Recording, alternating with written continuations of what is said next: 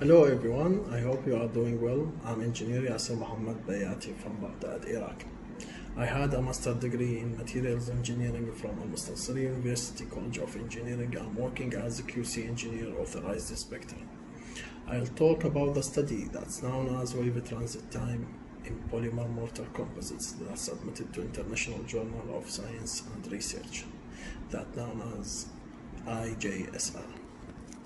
The aim of this study is measuring the wave transit time in polymer-mortar composites in different temperatures percentage and evaluate the best percentage.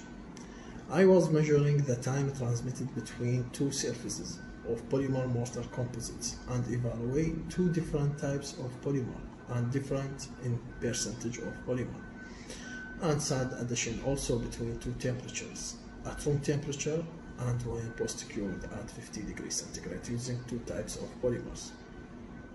Ultrasonic wave transmitted along direct path was measured. Tests were conducted on plain concrete of dimensions 50 millimeters cubic for a cube.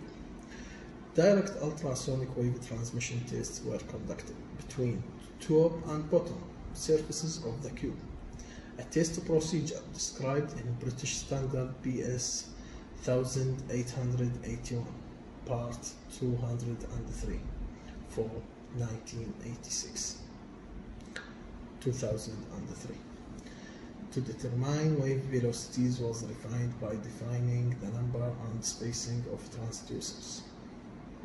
The following correction is recommended by RILE and British standards to measuring the velocity. We have the equation V equal to L over T, where V equal to velocity, L, capital A, path length in meter, the unit is meter, and T, small t, transit time in microsecond. So we can find the velocity of wave in the concrete in meter over microsecond. A higher velocity usually means a better concrete quality, strength, durability, and dimensional stability. Dry cracks in concrete member may be detected and their depth and inclination assessed by carefully measuring time versus distance relationships for longitudinal pulses. Cavities and microcracks fields can be detected under suitable conditions. Practically, in order to achieve the scope of this study, the mixes were divided into sets for each polymer at room temperature and when post-cured for 3 hours at 50 degrees centigrade. Two sets of mixtures were prepared that consist of mortar and polymer to fabricate the polymer-mortar composites. The first set include polymer-mortar with ratio 1:1 cement sand without water, while the other set include mortar with ratio 1:2 cement sand without water. Each set was consisting of different percentage of polymer, 50/50, 40/60, 30/70. The polymer was epoxy, which is added to the mortar.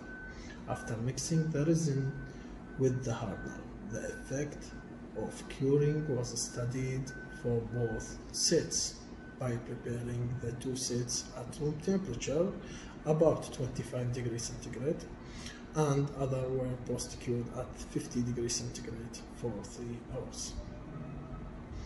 The polymer mortar with different proportions was prepared by using electrical mixture.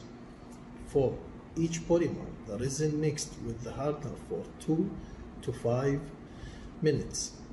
When it's cured, then cement and sand were mixed for 5 minutes. After complete homogenization, the polymer mortar were introduced in the mixture by mixing them for 10 minutes until achieving a homogeneous mix. After complete mixing, the polymer mortar was poured in molds. The molds were coated with mineral oil to prevent adhesion of polymer mortar. Polymer mortar casting was accomplished in 3 layers. Each layer was compacted by using vibrating device for 1 to 1.5 minutes until no air bubbles emerged to the surface of the casting. The specimens were demolded after curing at room temperature for casting and left for 24 hours to complete curing. The characteristics of polymer-mortar composites was experimentally determined for polymer-mortar composites tested at room temperature. The ultrasonic test is a useful tool for assessing the uniformity of the polymer-mortar composites and detecting the transmitting time of waves. It gives useful information about cracks and the interior structure of polymer-mortar specimen. Results of the ultrasonic wave transit time for all proportions at room temperatures and when post-cure at 50 degrees centigrade are clear in these charts. For each proportion, polymer-mortar composites with high mortar content showed that an increase in wave transit time as compared with that of high polymer content. This behavior can be understood to the surface texture and high density of mortar. The increase in the wave transit time of polymer-mortar composites as a result of homogeneity and high density, as well as the wave transit time in ceramic materials, cement and sand is higher than the polymeric materials. So find that increasing the proportion of polymer, less wave transit time. It clearly appears that the ultrasonic pulse velocity values of quick mast 105 are higher than of Ripcon IR. Polymer-mortar composites with variation in proportion of cement to sand and also for polymer to mortar ratios give high wave transit time. This behavior can be understood to the voids contained in the specimen due to lack of penetration of the polymer in the mortar and also because of low density. The composite that gives the best results is due to good permeability of epoxy between mortar particles and minimize the voids in the composites. All the specimens tested for ultrasonic pulse velocity ranges between 13.9 microseconds to 16.4 microseconds, which can be referred to the homogeneity of the composites. And we achieved from this study the addition of polymer mortar increase and affect the behavior of concrete, and transit time could be affected with varying in polymer and sand percentages. Thank you very much.